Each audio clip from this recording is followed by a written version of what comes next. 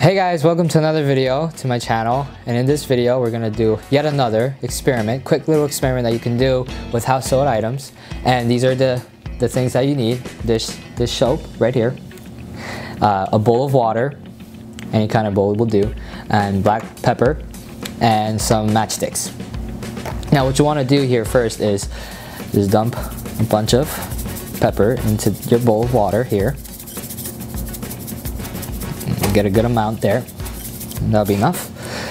And grab a matchstick, and you want to get a little bit of dish soap at the end of your matchsticks, like that. A little bit, just a teensy bit.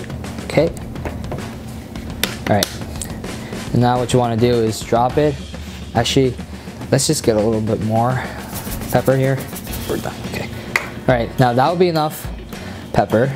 Now what you want to do is, after you got that dish soap at the end, you want to drop it into the bowl. And you can see how the pepper all moved to the edges. They were all pushed out to the edges. And the reason why it does this is all because of surface tension of the water. Now, as the peppers are floating around in the water, they're all attracted by the water's surface tension. And that's why they're all floating. And as soon as I applied that dish soap that is at the end of the matchstick, it loosens up the surface tension of the water as it spreads out into the water.